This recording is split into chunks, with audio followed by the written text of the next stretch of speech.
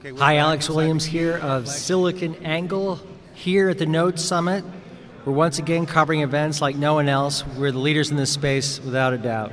Anyway, here with Paul Friedman of Streetlight Data. Hello. Paul, how are you doing today? Excellent. It's a good day for startups. Good.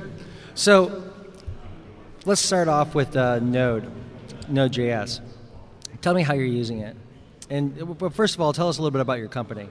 So Streetlight Data is a data as a service company, and we're focused on information about sort of where, when, why, and how are people moving throughout the real world.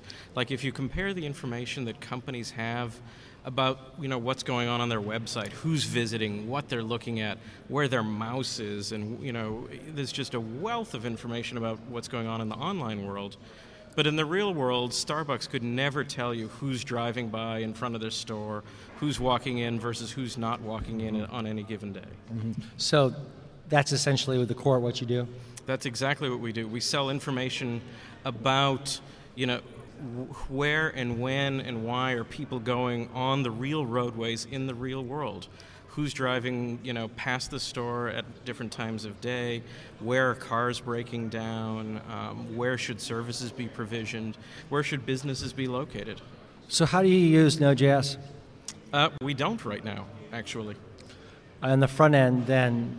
On the front end, so our front end is entirely written in JavaScript. EXT.js is the stack that we've built on. We're really leveraging a lot of good open source geospatial technologies. The GeoServer from the OpenGeo folks has just been doing yeoman's work for us. Talend for doing bulk data movement and data integration has been fantastic. And the core backends that we've been using are Postgres with the PostGIS extensions, and the big data stack from Cloudera for really handling the heavy lifting. Okay, so what do you find unique about this event? I mean, you are talking about lots of data, and much of what we're hearing from the people speaking here is about real-time data and uses for Node.js to help with that. Yeah, and the real-time component is definitely a big one for us. We have a mobile component that is streaming back real-time geospatial tracks of where people are driving, and as well as performance information. Are you taking that hard right turn? Are you driving like a madman, or are you driving like somebody's grandmother? That's streaming in real time and being fed into, right now, an array of PostGIS geospatial databases, which are then in sort of periodic, we don't need to give Starbucks an up-to-date count of who drove by at that instant. They really need to know, on average who's coming by that location so they can do a better job of site selection and planning. So we use bulk data movement via Talend to populate the big data stack of Hadoop. Talend and Cloudera were two of our big data startups to watch this year. Very much so. I think Gartner got it right on Talend. I actually did an evaluation of all the different open source ETL tools, and if I was going to pay for it, I'd go for Informatica, but in the world of lower cost open source, Talend beats everybody else hands down. Why? The completeness, the robustness of their technology, the extensibility of their technology, the breadth of the adapter support they provide out of the box. The connectors? The connectors, exactly. And with their version 5, the depth of the Hadoop and Hive support on big data is really superior. Well, good. So you use Talend for that bulk data. Yes. What is that bulk data? So the bulk data is the data after it's been sort of geospatially processed and normalized out of those Postgres databases, those PostGIS databases, where inside there we're taking all this noisy, dirty GPS data streaming off the mobile phones and cleaning it up to really see what road are you driving on, how fast are you driving, and that's the bulk data that we're pushing into a Hive data warehouse to do our larger analytics to enable people to say, okay, in this neighborhood, how safe are people driving, or where are women going shopping at 2 in the afternoon, and on what roads are they driving? So, okay, so you're using So that's where the Hadoop integration comes into play. Exactly, just processing those, millions upon millions of records of where and why people are driving. It's doing sort of classic data warehouse, big data analytics. But you're using Cloudera. We're leaning towards Cloudera right now, evaluated them against data stacks, and are leaning towards Cloudera. Why? I'd say robustness, completeness of the solution, and I think they're just a little further along. I like the failure support, the sort of failure mode, and sort of greater reliability of data stacks.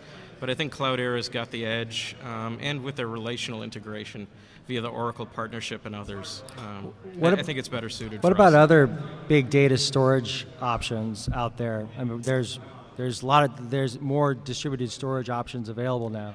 Yep, evaluated the one that's being spun out of LexisNexis right now. They've got a large storage option. Right. HPCC. Exactly, HPCC looked at that. A little too proprietary, a little sort of too closed of an environment is what we saw. It's... But they've opened it up. They have, but it's still early. We got one of the earlier evaluation copies last year of that. It's a question of will that gain traction? Will it catch on? And will the ecosystem grow for that?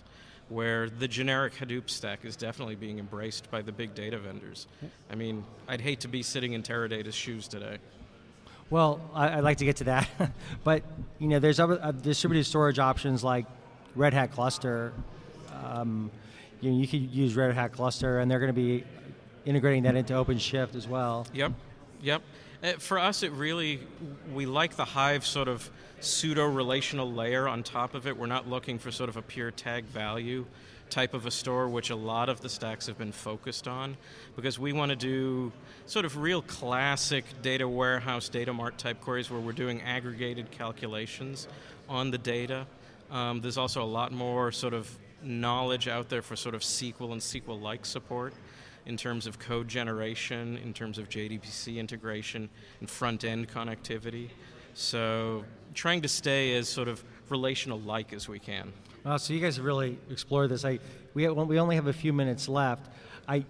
Let's end it just on where you guys are going with the company and how you're going to really adapt to that geospatial element that really is part of the data that you're collecting. Oh, it's core to our business, because we need to know where people are, what road you're driving on, what the weather was at that point in time and at that point in space, and the other external factors, so that not only is time an important dimension, but location is a critical dimension for us. And we found that the open source and academic community support for that is just fantastic. But it hasn't percolated its way up into the big data stacks yet. So we're still relying on the relational databases to do that geospatial processing. That's tough. To take, as soon as somebody supports over to Hadoop and or Hive, some really good GIS support, we'll be all over that. There's an opportunity there. Well, thank you very much, Paul, for taking some time to talk with us. No, thank you. Paul Friedman of Streetlight Data, the Chief Technology Officer. I'm Alex Williams with SiliconANGLE. We'll be right back from the Node Summit.